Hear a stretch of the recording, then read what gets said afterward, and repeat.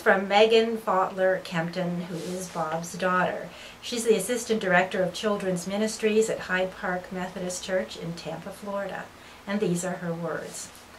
One thing I knew for sure when I started Cardinal Mooney High School was that I did not want to have my father as a teacher. It was one thing to see your dad daily roaming the halls of your high school, but another thing entirely to spend every day in the classroom with him.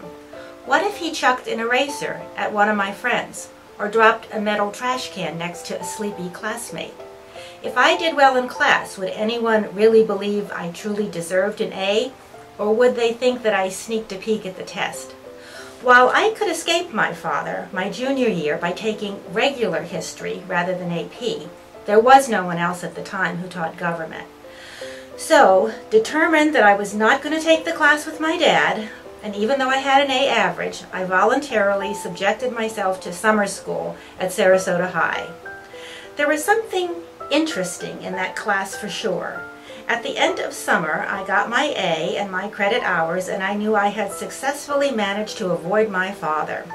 Even though I never experienced my dad as a classroom teacher, you can be sure that I did not, nor do not, miss out on his signature lecture style, or what my husband Ted likes to call Fottler stats, in my everyday life.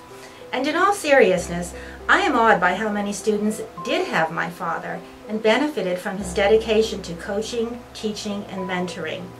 Although he was never my government teacher, he was my teacher in the school of life, and for that I am forever grateful.